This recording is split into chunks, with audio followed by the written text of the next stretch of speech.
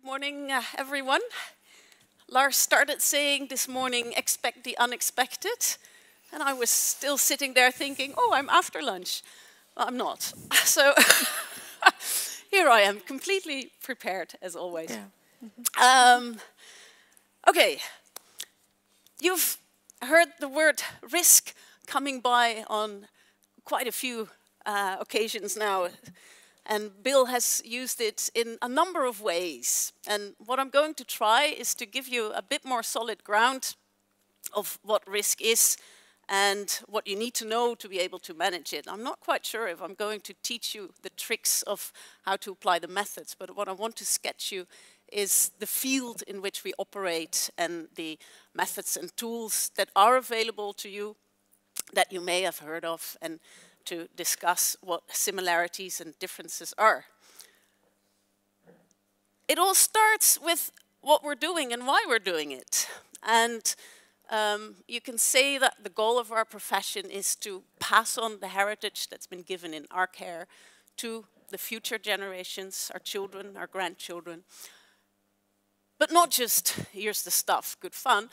No, it's passing it on with as much significance and value that we can, but also with accessibility. We live in a time where we don't just keep things to keep them, put them in storage as time capsules and see in 100 years what comes out. It's a wonderful example of incubating that you gave. That would be such a method, but then it's inaccessible, you can't use it. And currently we use in a society that wants to use its heritage as well, but in a responsible way. So we can enjoy it and use it for our own purposes, but we don't want to impair it for our children and grandchildren. They have to be able to interpret and use it as well.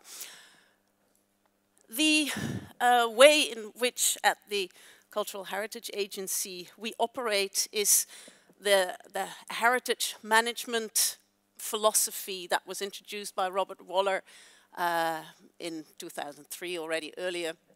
He said, if you have heritage, whether it's a collection, a building, or a site, there is three main tasks that we do with it.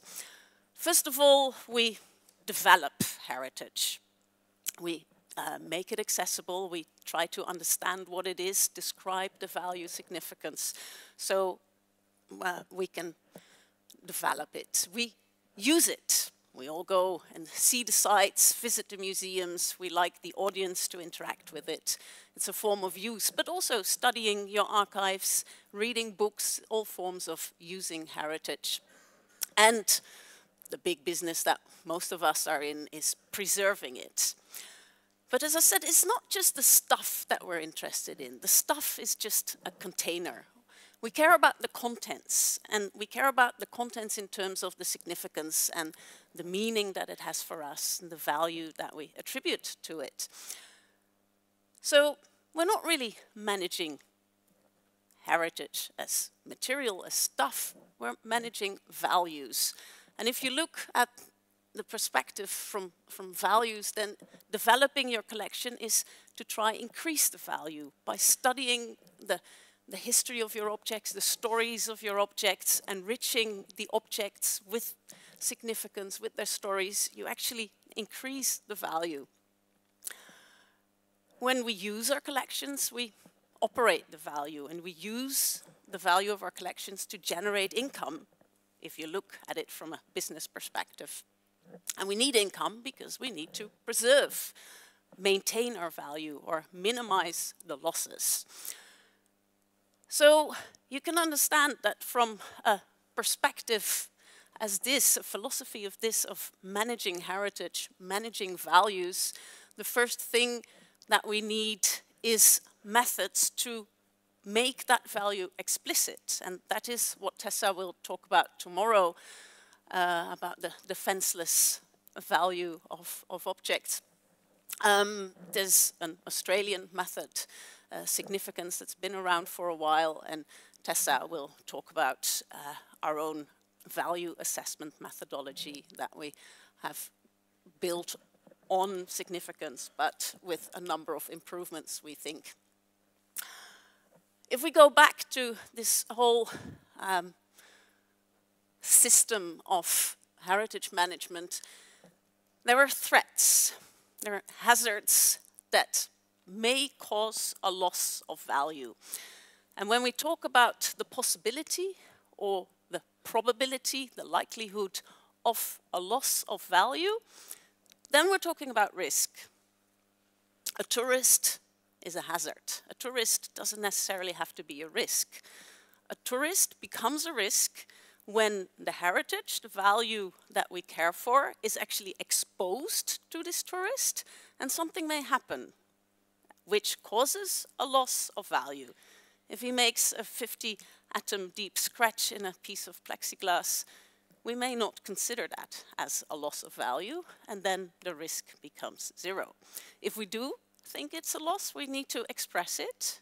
Our perception needs to be translated into a loss of value to which we can attribute a possibility of this loss, and then we can estimate the magnitude of our risk.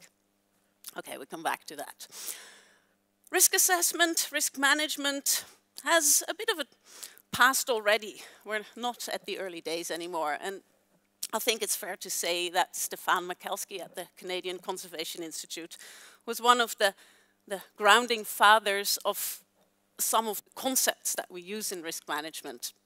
In 1992, he came up with this systematic approach to conservation and collections care in museum collections. Both he and I come from the museum and the movable heritage rather than built, but we've learned through the years that the methodologies that we have developed go for all sorts of heritage. So if I have collections examples, please forgive me, that's what I feel most comfortable with, but translate it to your own situation and it will work. Stefan came from a preventive conservation background, looking at light and climate and all sorts of agents of deterioration, which he thought they're not loose things, they're connected, and there needs to be a framework that puts them all together. So he is the founding father of the framework for preventive conservation, which then served as the basis for Robert Waller, who developed this whole risk management methodology, but used the framework with the 10 agents of deterioration. I actually added the 10th for his first papers on risk assessment for preventive conservation. There's very much this link with preventive conservation. And then at the end of the last millennium, Jonathan Ashley Smith in the UK came up with his book, Risk Assessment for Object Conservation, which is a more philosophical description of how to deal with risk, but does not provide you with a method. The only one that has a method was Robert Waller, and he actually did a PhD at your own Gothenburg University and published his methodology, CPREM, the Cultural Property Risk Analysis Model, in 2003. And this is where all these guys, myself, Louise Pedersoli, who will talk later today, we basically worked on with what Robert Waller gave us. Okay, we were talking about threats and hazards and these 10 agents of deterioration. And I think it's helpful to just show them to you and run quickly past them. These are, and Elizabeth already opened by saying there's your natural causes, there's human-made causes, all sorts of things happening in the big world that then channel through people, through all sorts of agents and actually interact with your heritage. And whether it's an earthquake or a tourist who's quite clumsy and walks into a collection of vases, it's actually the physical forces that we call as the agent. So the agent, physical forces, has a number of causes, from earthquakes to tourists to wear and tear, but it will have an effect eventually on your objects by causing abrasion, cracking, breaking, collapsing, whatever. And the same with water. It's also one of those agents where various causes, from floods to heavy rains to bursting pipes, come. They're all water related, and it's the water that then causes your watercolor to run or not. There's fire, there's criminals and vandals, or thieves and vandals, and there the specialty is that it's malicious intent. So it's people that actually want to cause damage. There's pests. They cause similar damage as thieves and vandals, but they don't do it on intent. It's just their way of living. Although you could say that from thieves as well, of course. Light, UV, infrared radiation, contaminants, the climate risks, incorrect temperature, incorrect relative humidity, and dissociation. And dissociation is one that Robert Waller added to the list of 9 agents that Stefan Mikulski created. Because the first 9, they're all material focused. Dissociation is the only one that has to do with the immaterial part of your heritage. It's a disconnection of the object and all the knowledge and information that we have about it. So it could be a label that falls off. All of a sudden you don't know where your object came from, what it is.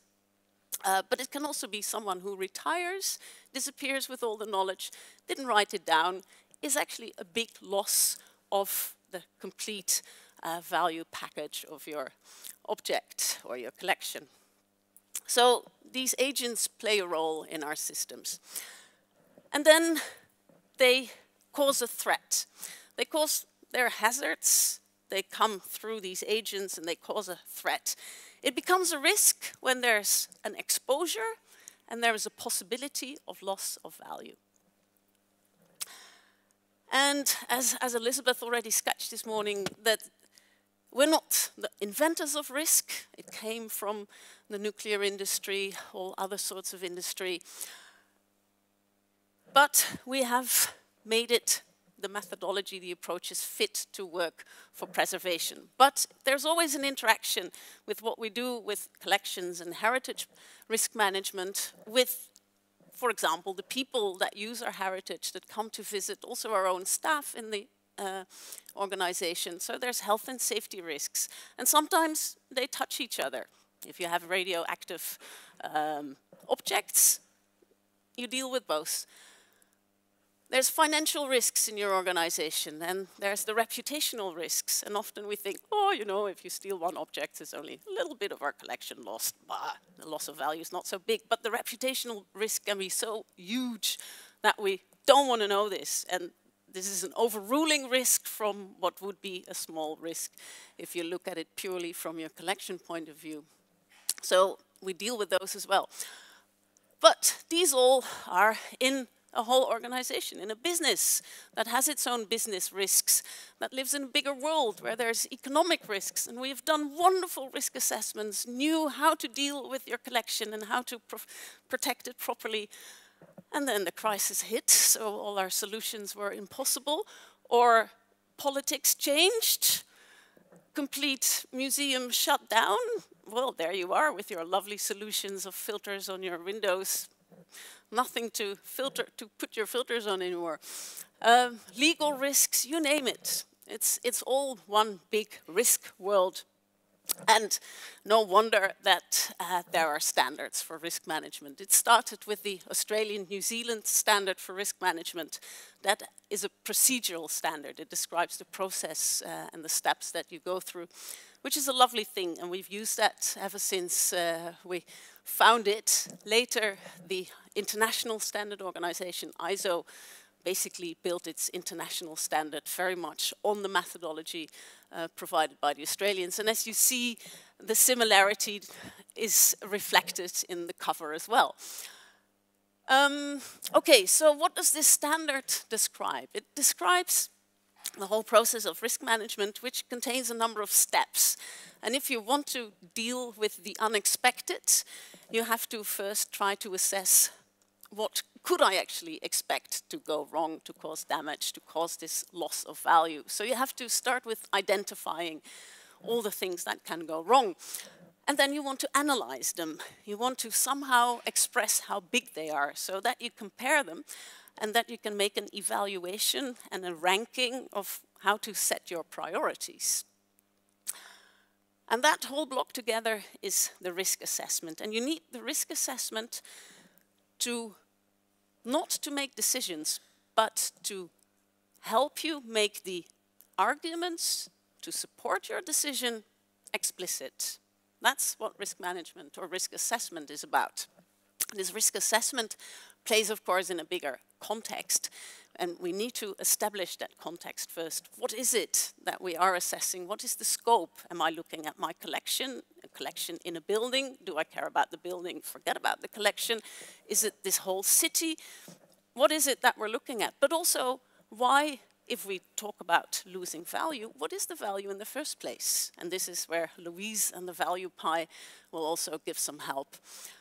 And in the end, of course, what you want to do is treat your risks. Not treat your heritage, but treat the risk, reduce your risk, make them smaller to a level where you find them acceptable. All of that happens in an environment where there's people at work, which means that you have to communicate and consult, and you constantly monitor and review. It's a process where you do 2 steps forward, 1 step back, reflect, and go forward again. So it's very iterative.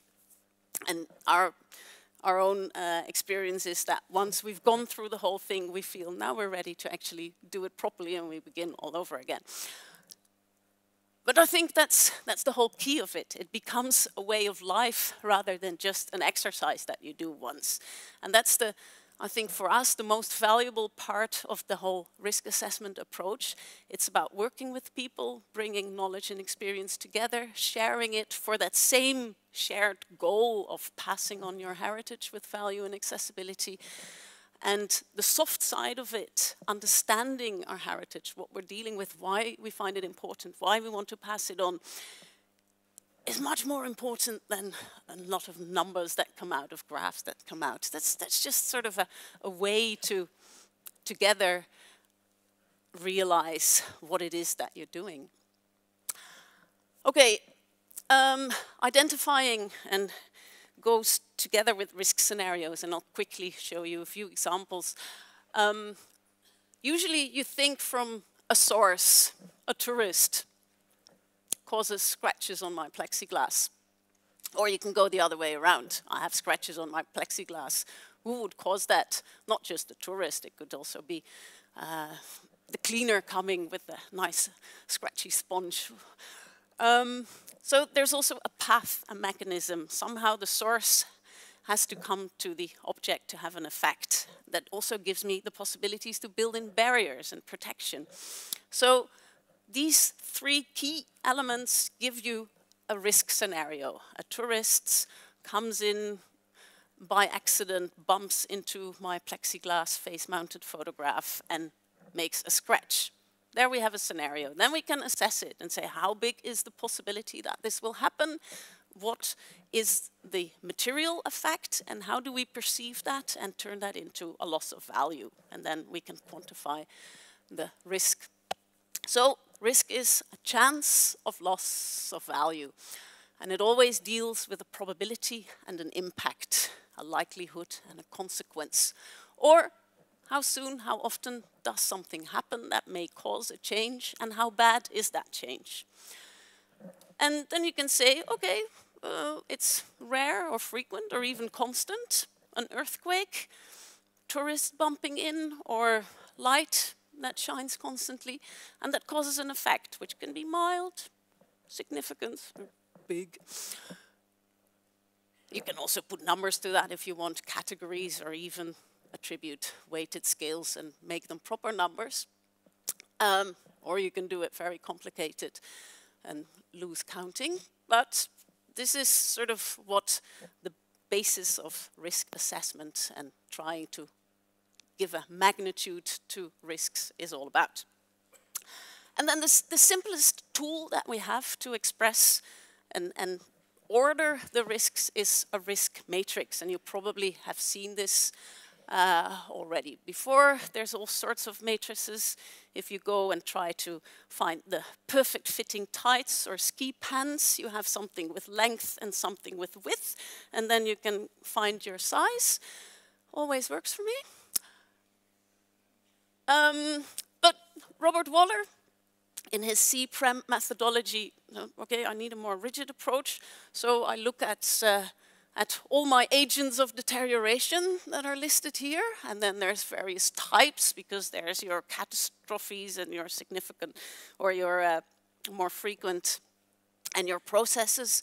And then I look at my collection in this case, and I split it up in all my collection units, and then you get this wonderful graph that shows you the risk of the world that you live in. And obviously, I always call this the forest graph. The highest trees in the forest are the ones that you want to chop down, and then your risk level comes down, right? And your priority is to start with the highest trees.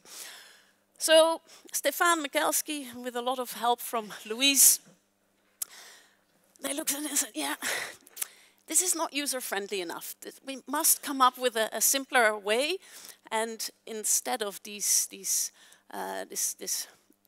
rather complex calculation that you have to do to come up with the forest graph, we do it a bit simpler. We do an A, B, C score, and those of you that will do our workshop on Wednesday will learn more about the ABC scales. But this is basically how soon or how fast, that's the red score, and then what does it do with any object that is affected.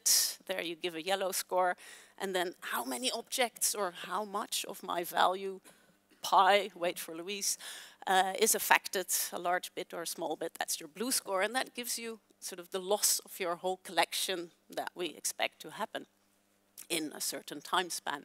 So we thought this will be a bit easier, and we've taught this with the ECROM, CCI, ICN courses for a number of years, and we liked it, absolutely. It was much easier than Rob's methodology, but it was also rougher. And Rob felt that we were a bit too rough, but okay. And then in Holland we thought, well, we can make it still more user-friendly by using the computer and come up with a software system that will help you do the calculations for you and lead you through this process. Just like the tax form, I have a lovely hate-love relationship with the tax department, so I thought let's at least use something useful from them. And what we added was the scenario schemes, which help you identify the risk by already plotting sort of the main lines from the various sources, the pathways, the barriers in between to the objects and the effects that it can have. I realize this is very much collection-oriented. You'll need a bit of imagination to translate this for buildings or sites, but it is possible. Anyway, this was the solution for the whole world, of course. Well, of course it wasn't, because only a year later we already decided it's still too much work. The world has changed, as Lars said already this morning. We live in a fast, rapidly changing world. And when Rob developed his methodology, which came with this beautiful graph, we thought that's it. We still had time, we had staff to do the work and to look at all these risks and calculate them one by one. Today, we don't have money anymore, we don't have the time, we don't have the staff. One single person in a small museum has to make a decision, cannot sit behind his desk and walk through the museum for a year to figure out, which is my biggest risk, where am I going to start? No, we need a different approach. And if this is the forest where we can't see the big trees because we're on the ground, we need an approach. We have to throw this whole forest upside down and fly over it and figure out a way to spot the tallest trees. And let's zoom in on those first. And if we feel uncomfortable, we take a few more trees. But we want to be efficient and only analyze those risks where we feel we need to have grip, and they are the ones that will drive our decision. And I suppose with the value assessment methodology, which very much follows the lines of the risk assessment methodology, we have the same as Bill gave this example of, if you start with, okay, these are my criteria, and now I'm going to choose my car, you actually come out with a Skoda. That's the general rule, because it's cheap, it has quality for its price, efficient, blah, blah, blah. But if I ask you, what car do you want? You want either a BMW or probably a Volvo, which I saw yesterday. Volvo is made not in Sweden, but by Sweden. I thought, this is a wonderful commercial. I saw the posters everywhere. But you want a Volvo. Okay, let's start with you want a Volvo. So why do you want a Volvo? And then you can use the criteria to work down, because this, and then there may be a few criteria that are not on our usual criteria shopping list, but it helps you to make explicit why you want a Volvo. Maybe on the way you come to the conclusion that maybe a Volvo is actually not what I want, even though I thought I wanted, but given that this criterion is more important for me, I actually want a Saab, because it has to be Swedish. Okay, but so you have to use these methods and the tools that we offer you, either working from the bottom up and zooming out, or you think, no, I start at the end of the book and then I zoom in. That's more efficient in my case. And for risk management, I ran into the problem with Anna Bülow, who will do the workshop with me on Wednesday. She works at the British Museum. And she says, oh shit, I have 6 million objects. They don't want to do a risk assessment with me because it's too much work. Yeah, I can figure that out.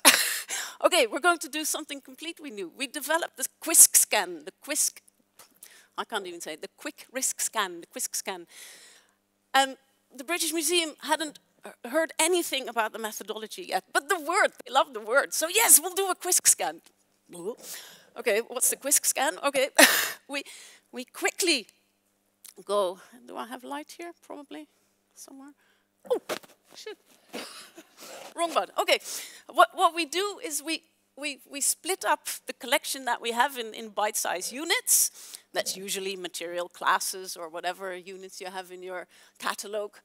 And then we do very roughly, okay, what's the high value ones here? And what's the medium value ones and the low value ones?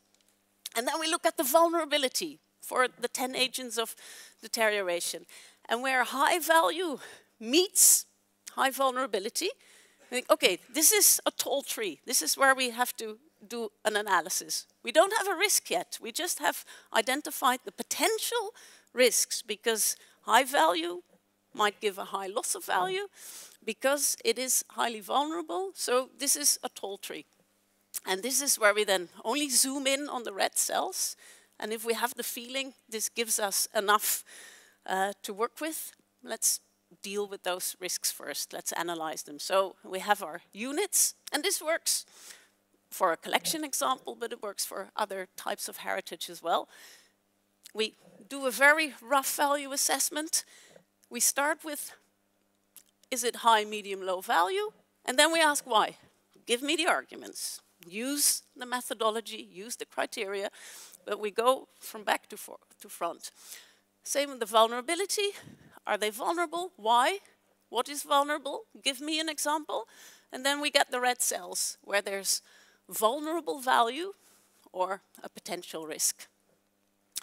And then we ask ourselves, for these red cells, is there an exposure? Is it going to cause a loss of value? If so, what's the probability? And then we get a grip on the magnitude of our risk.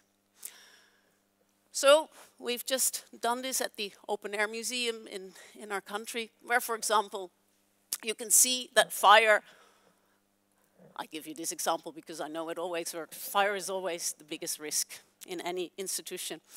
But in this case, the loss of a single object, okay, but the reputational risk is so big because this is a high visibility exhibition, so they can't afford any loss of value. So here it's very simple to say we need a sprinkler because we can't afford any loss to fire, and we actually have a lot of vulnerability to fire. These are all high-profile objects as well, so they all score in the highest category. And there are real threats, both inside. There's a lot of technology inside the building, and it's a forest area where we are known to have forest fires. So that was easy, but we can make it visible with a tool that management understands, and we have the arguments to support our recommendations. And in the end, that's what risk management and risk assessment are all about. It's about coming up with these arguments, about having good reasons for making decisions, and to be able to convince the decision makers, because usually it's not us that make the decisions, but if we have the right arguments, we can influence the ones that do. So we have to communicate within the organization, and I think that is the most valuable aspect of the whole exercise for me. With the experts, but also with your stakeholders. They're very important because they also determine the value that you have, because it's also valuable for them. Decision makers, you have to communicate in such a way that they quickly grab the message, and that's what we hope that the tools and the methods that we develop actually help by. And your public, which is one of the stakeholders. And I think that brings me to the conclusion. So there are quite a number of methods and tools, but they all go back to the same principles of identify, analyze, and evaluate your risks so that you have arguments for risk reduction. From all these methods and tools, you need to select the ones that are good enough for you. Not the best. You don't want the best. That's a waste of time. But you want the best for the job. Not too much, but enough. Because you want to have strong enough arguments to convince others. And as we all know, times have changed. The world has become smaller. Time moves faster. We live in a global world where a lot has changed. And we need to find a compromise between the effort that we put in and the reliability of the answers that we come out. Because in the end, what you put in is what you get out. Garbage in is garbage out. But you don't want to spend all your effort on it. So it needs to be good enough. And from our experience now is that we rather zoom in and come in from the top, then zoom out and start at the bottom, which of course is always the best, but it's so much work that we think we flip the whole world upside down. That makes it easier for us and for all those that have little time and money. So whatever method you are presented with, always ask yourself, should I work backwards? Might that be easier? It's a bit cheating. If you read a novel and you read the end, do they find each other in the end? Yes, okay. Then you don't need to read the rest of the novel anymore, which takes away a lot of fun from you, but it is effective. And the question is, what's best in your situation? The fun bit or just the effective bit? Okay, that's it for me. Thank you.